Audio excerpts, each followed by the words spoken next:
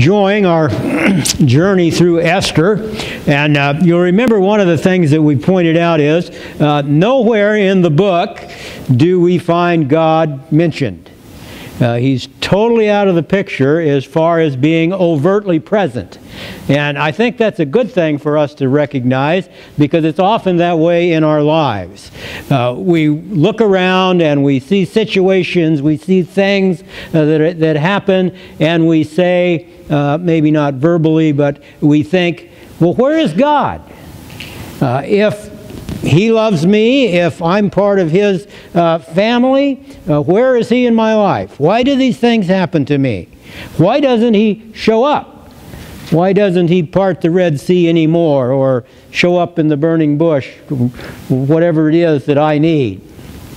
But I think we've been able to see, as we've looked at Esther, that God's invisible hand is there working, constantly moving things around, orchestrating things in such a way to bring it all to the end that He has in mind. And you'll remember we talked about that quote from C.S. Lewis that says, "Coincidence is merely God's way of remaining anonymous." And that's good to remember, because we talk about coincidences, and we coincidentally did this or ran into that person or whatever. But that's God's way of remaining anonymous. And so this morning our story progresses. And last week we were in chapter 6. This week will be 7. Now you may recall that we said that chapter 6 could be a case study in what Paul tells us in Romans chapter 8 verse 28, that God causes all things to work together for good to those who love Him, to those who are called according to His purpose. And we talked a little bit about that, and I encouraged you to note when you read that verse that it says God causes all things to work together for our good. Good things, bad things, and different things, He still causes them to work for our good. Sometimes we read that and we kind of do some mental gymnastics and come up with God causes all good things to work together for our good. And that's not what it says. So we need to take note. Well, if that's true of chapter 6, chapter 7 could be a case study in God's sovereignty and our responsibility. There's two things that often cause us a bit of consternation. You know, if God is sovereign, if God's running the show, if God's already got it all figured out, it's all going to work out to His end, well then, what part do I play in that? Why am I in this? What does it matter if I do whatever it is I do? It's an age-old question that Christians have wrestled with. And today in chapter 7, we're really going to see how Esther balances that tension between God's sovereignty and her responsibility.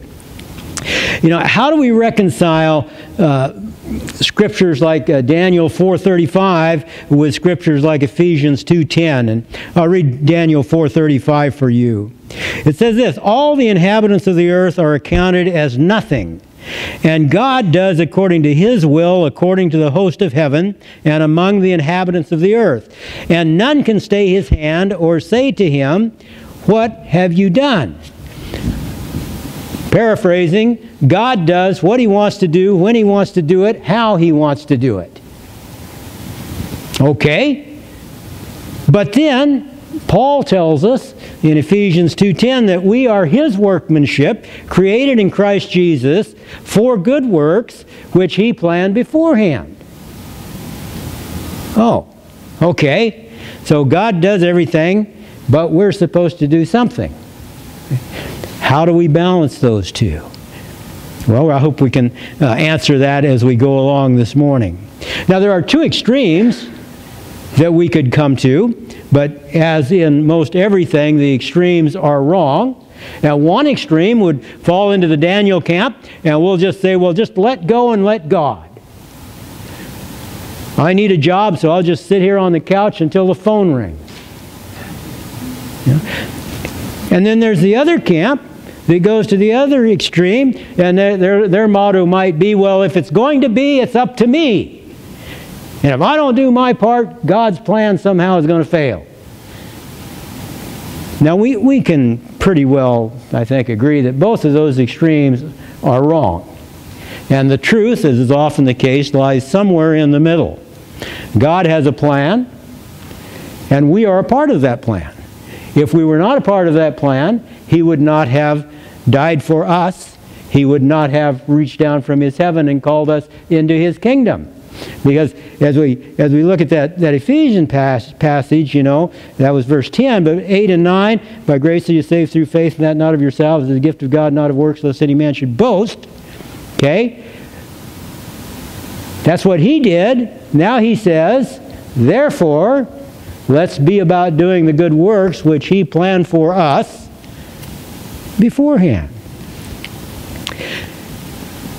There's a synergism in these verses, such as Daniel and Ephesians. And normally when we talk about theology, synergism is bad. We don't like synergism, because synergism is, you know, bringing two things together, and we're often talking about bringing something into our theology that shouldn't be there. But here, a little synergism is a good thing, and I think we can see it well done in Philippians chapter 2, verses 12 and 13. Paul says this, therefore, my beloved. Now, whenever you see therefore, he's referring to something that came beforehand. And what came beforehand here is this section where it talks about how Jesus came and humbled Himself and died on the cross for us, etc. So therefore, my beloved, because Jesus has done all these things, as you have always obeyed now, so now, not only as in my presence, but much more in my absence, now here it is, work out your salvation with fear and trembling. Okay, that's the Ephesians part. Work out your salvation. In other words, you need to do something. It doesn't say work for your salvation. It says work it out. In other words, live it out. Work out your salvation. Now here's the other part, the other side of the equation. For it is God.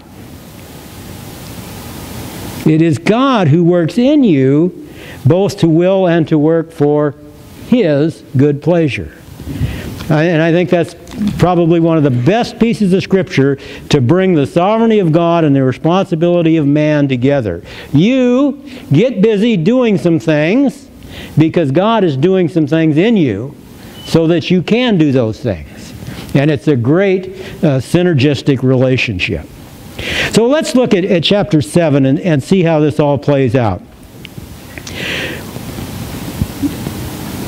We have two plans, two competing plans, don't we? Haman has a plan, and Esther has a plan. Haman's plan is to destroy the Jews because Mordecai disrespected him, wouldn't bow down to him, wouldn't appreciate who he is, and so he's going to destroy all of the Jews. As our story opens today, it seems his plan is getting back on track. You remember, he's had some ups and downs here. Let's back up to the last verse in chapter 6. While they were yet talking with him, the king's eunuchs arrived and hurried to bring Haman to the feast that Esther had prepared. Okay, now he was humiliated in the last chapter by having to parade Mordecai through town and all that sort of thing. And he was really down in the dumps. But now things are looking up because once again, he is invited to this exclusive dinner with the king and the queen.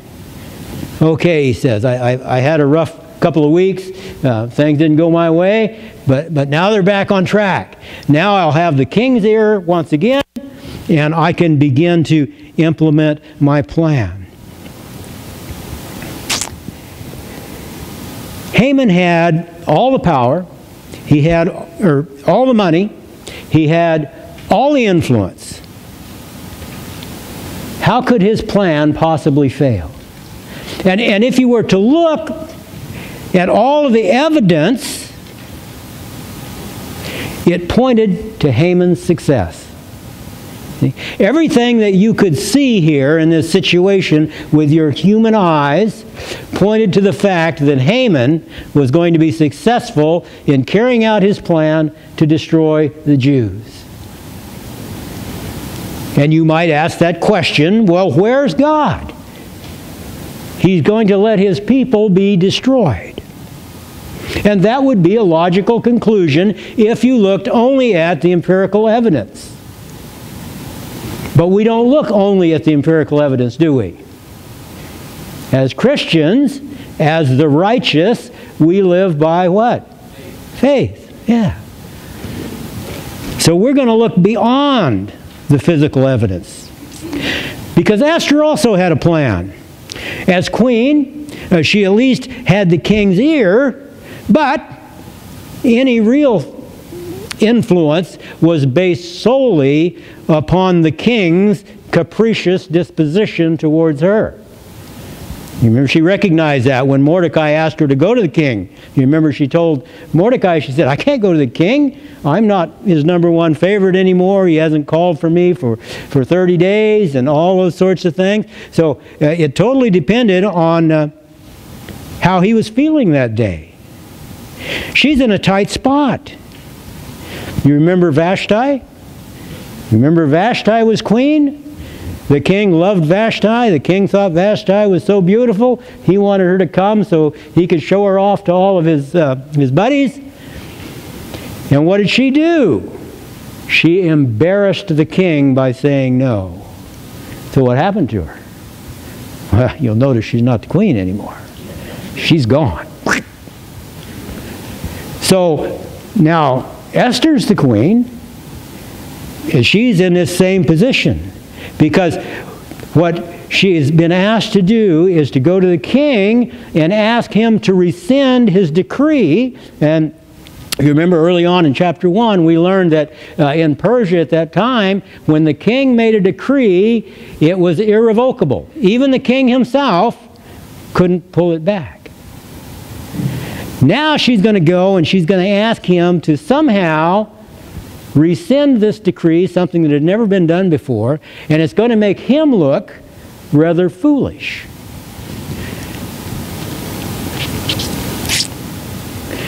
Wow. You know, the people are already talking about him.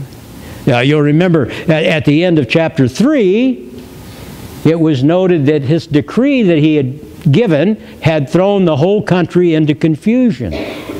And the people are talking, you know, what's the matter with the king? What's he doing now? This is going to cause us all kinds of problems.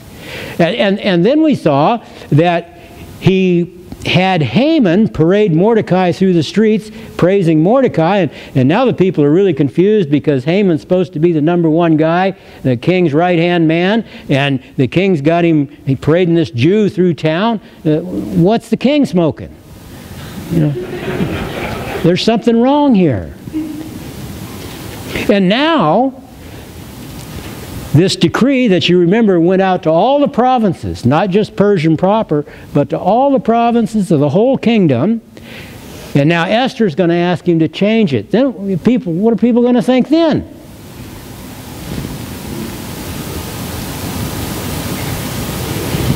She's in a spot. 2 plans. Notice the genesis of these 2 plans, the beginning of these 2 plans.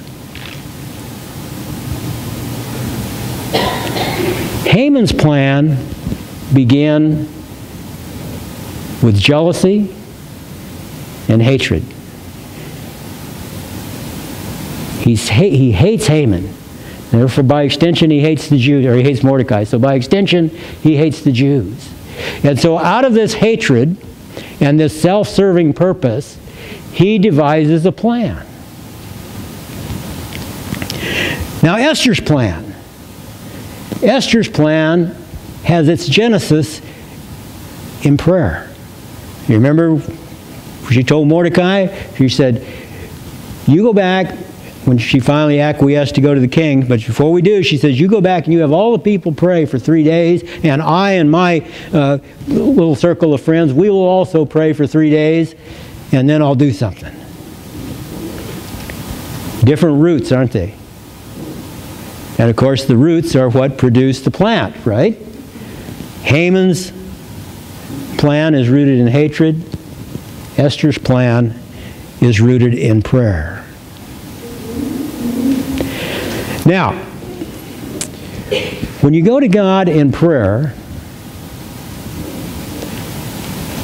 what you're saying is the opposite of what Haman was saying. You're saying, Lord, I need to know what you want me to do. You may even already have an idea. That's okay. Nothing wrong with that. And you may say, Lord, this is what I'm thinking I want to do. What do you think? And then you listen. And you see what he has to say.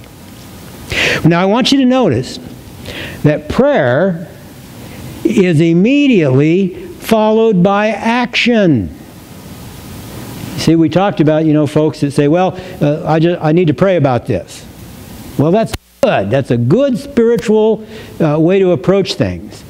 But you don't need to pray about it for 10 years. Nowhere in the New Testament do we see that. I would challenge you to read the prayers in the New Testament. They're all short, sweet, and to the point. And then they go and do something. And so it is here with Esther. She prays for 3 days, and then she gets up in chapter 5, verse 1, and she puts on her royal robes, and she goes into the inner court of the king's palace. So when we pray and when we plan, it's for a purpose. And we should implement that plan. But now notice also that her actions are not presumptuous. She dresses properly for the occasion. She doesn't just barge in and say, here I am. She waits in the outer court until the proper time, and then she approached the king. She had a plan, and she worked that plan. She didn't impetuously just barge in there and say, hey, king, I prayed about this, and God told me to tell you. You ever have Christians do that to you? Well, God told me to tell you. Well, you're kind of in a bad spot, because how could you argue with God? God already told him this thing, So, she doesn't do that. She has a plan. I was raised in a denomination that wasn't big on planning. And they were all about the Holy Spirit. And the Holy Spirit's cool, It's part of the Godhead, equal with the Father and the Son. But they love to go to places like Luke 12, 11, and 12. And you guys have heard this, I'm sure, when they're talking about planning. Okay? And they'd say, well, it says here that when they bring you before the synagogues and the rulers and the authorities, do not be anxious about what you should defend yourself or what you should say, for the Holy Spirit will teach you in that very hour what you ought to say. And they'd say, see, we don't need to plan. We don't need to work. The Holy Spirit will tell us. Well, I heard plenty of sermons that were prepared on that premise.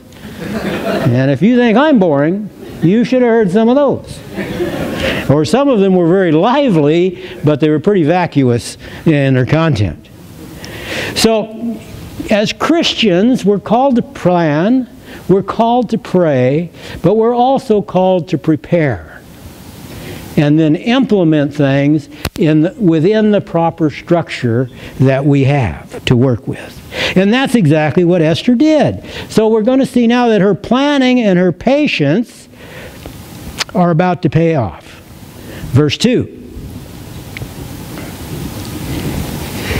And on the second day, as they were drinking wine after the feast, the king again said to Esther, what is your wish, Queen Esther? It shall be granted to you. And what is your request? Even to half of the kingdom, it shall be fulfilled.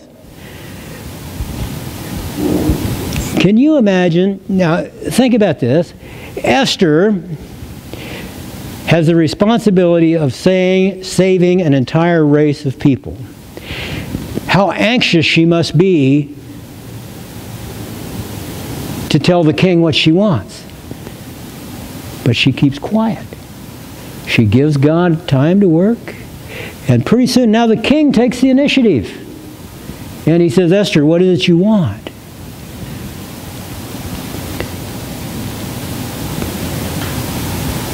Do you see how God is working here? It's very subtle, it's very silent, but he is working. Verse 3 and 4. The Queen Esther answered, If I have found favor in your sight, O king, and if it please the king, let my life be granted me for my wish and my people for my request, for we have been sold, I and my people, to be destroyed, to be killed, and to be annihilated. If we had been sold merely as slaves, men and women, I would have been silent. But our affliction is not to be compared with the loss of the king. Wow. Esther now links her fate with God's people.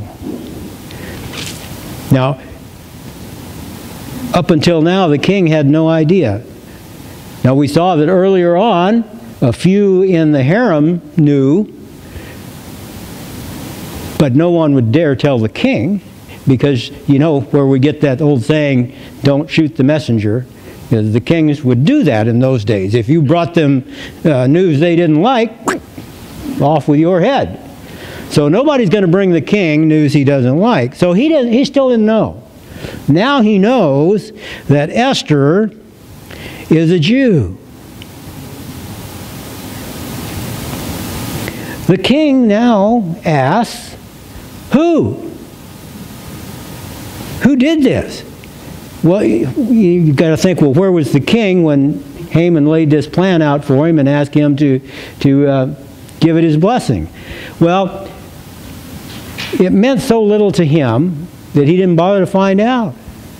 He didn't bother to find out that Haman wanted to kill all these people. He just said, okay, fine, you want to kill a few people? Go ahead. It's no big deal. So the king asked, who? Now, here's an interesting thing. The heretofore soft-spoken, quiet, patient Queen Esther says, a foe and an enemy, this wicked Haman. She didn't mince any words. You see, there's a time to speak up, too. God has given us a brain, and we're to use it. There's a time to just confront evil and call it what it is. But we need to be discerning about when that time is. And so she nails it. She says, it's Haman. Well, poor Haman, if you didn't dislike him so much by now, you'd have to feel sorry for him. I mean, his life's a real roller coaster, isn't it? King loves him, king hates him, king loves him. Now the queen has called him out. So let's see how the king responds. And the king arose in his wrath from the wine drinking and went into the palace garden. Okay, he takes a walk. Why did the king go outside and take a walk? Well, I think a couple of reasons. First, the obvious reason was not because he was so enraged about Haman, though he was, but he now realizes the spot he's in, and he's going out to try to figure out how he can save face. Because remember, Haman's his man. And so what's he going to do? How is he going to get rid of Haman without again looking like he's flip-flopped on things? Now, the not-so-obvious reason is the invisible hand of God. God moved him out of the room in order to set up a coincidence. And we see in verse 8. And the king returned from the palace garden to the place where they were drinking wine, as Haman was falling on the couch where Esther was. And the king said, will he even assault the queen in my presence, in my house?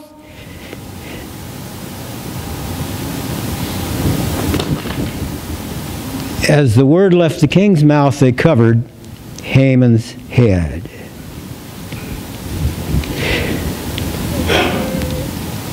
You see, there's some,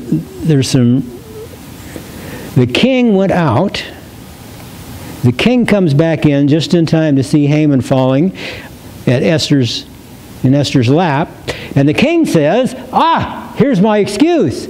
I can get rid of Haman for assaulting the queen. And it doesn't have anything to do with my policy shifts and my flip-flops. He assaulted the queen. You see how God set that up? Haman's plan is rooted in hatred. Hatred always brings about death, and in this instance, it's going to bring about Haman's death. They covered his head.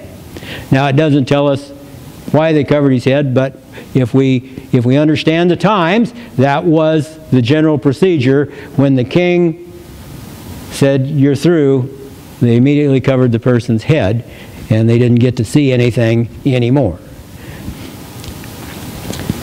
But we also see some irony here. Haman is on his knees before a Jew.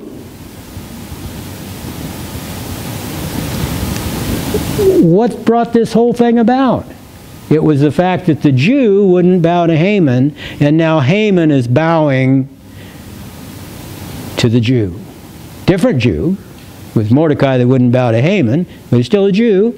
And now, here we have Haman throwing himself at the feet of Esther. Well, he will now reap exactly what he sowed. Then Harbona, one of the eunuchs in attendance of the king, said, "Moreover, the gallows that Haman has prepared for Mordecai, whose word saved the king, is standing at Haman's house 50 cubits high." And the king said, "Hang him on it." So they hanged Haman on the gallows that he had prepared for Mordecai. Then the wrath of the king abated. Another irony, isn't it? Haman is hung on the very gallows he had built specifically for Mordecai. Two plans, two completely different outcomes.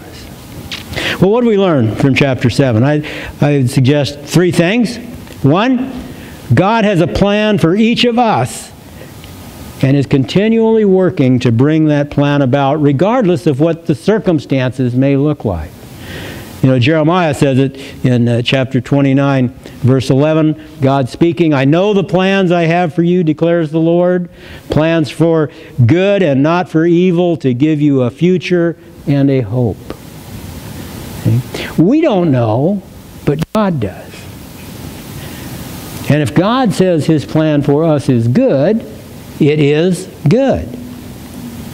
Second, we have a responsibility to do the good works that God has planned for us. We have a responsibility to equip ourselves. Every once in a while, people say things like, "Well, I know Jesus, what more do I need to know?" Well, you need to know everything you can possibly know.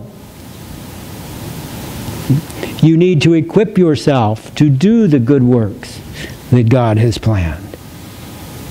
Third, and this is probably the biggest one, a godly plan always involves prayer. Now, you can plan first and then pray about it. You can pray and then plan. Doesn't really matter.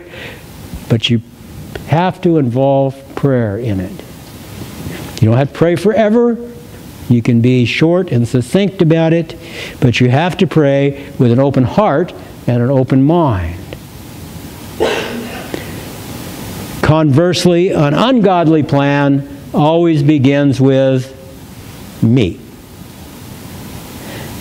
I'm going to develop this plan because I have had my feelings hurt.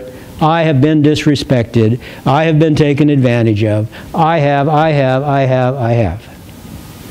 So if you want to know if you're planning something and you just want a baseline measure for, is this something God's going to be involved with, or is this just me? Just ask yourself, does the plan begin with you and some grievance you've suffered?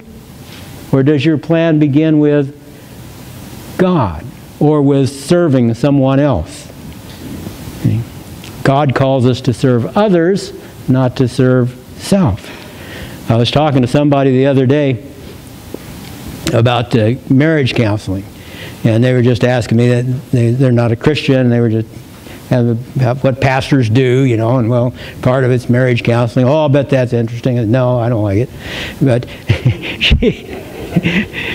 so we kept talking about it, and I told her, I said, well, normally what happens in marriage counseling is this couple comes in, and her goal is for him to change. And his goal is for her to change. And nobody wants to change themselves, you see. And it doesn't work. Until you get to the place where, okay, I want to change what's wrong with me, then there's some good can come about it. So a godly plan begins with prayer. An ungodly plan begins with self. Finally, though, what I want to leave us with is a broader truth from the whole New Testament.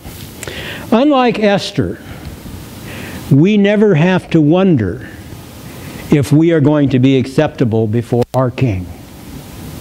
Now that's good news. We never have to wonder if our king is going to extend the scepter to us, so to speak, and say, welcome. See? And I'll just give you 3 pieces of scripture, just quickly.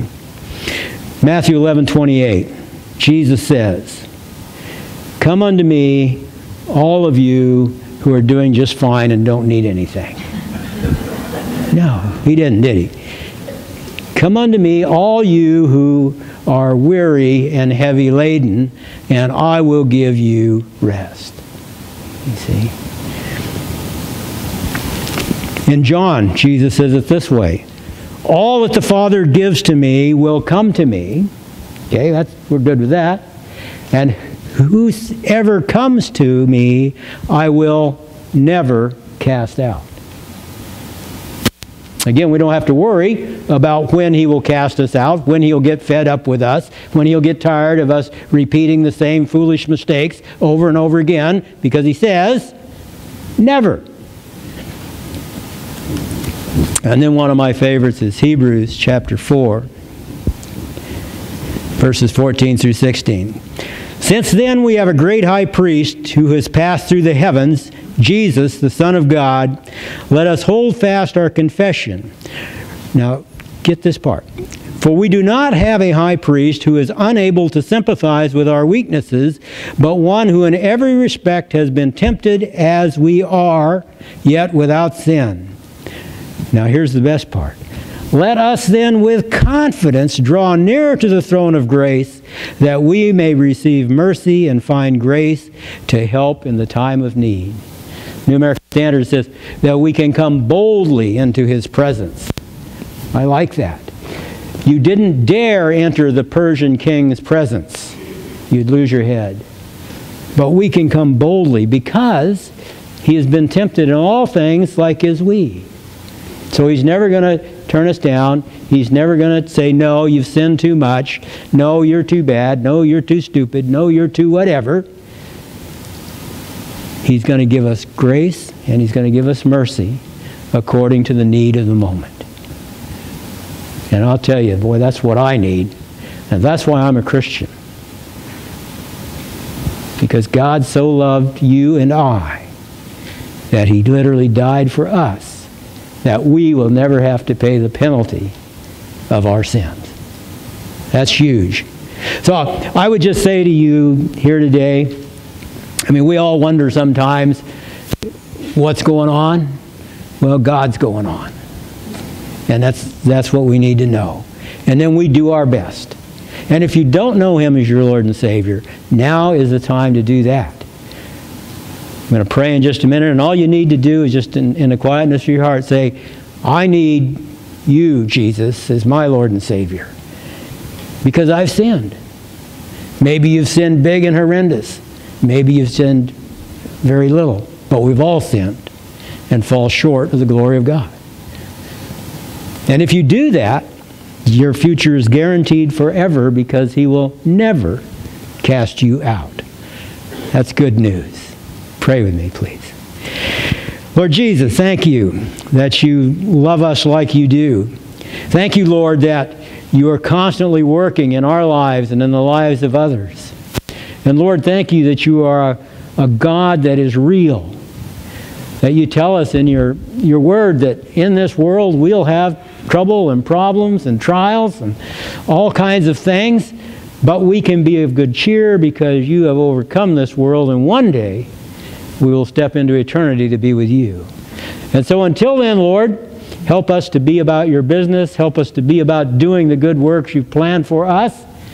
And Lord, if anyone in here this morning has made a commitment to you, Lord, thank you for that. And just let them know that anyone here would be glad to help them, I will be glad to help them. And together we can move forward in your kingdom, watching your glorious plan unfold. We ask now that you'll bless our week. In Jesus' name, amen.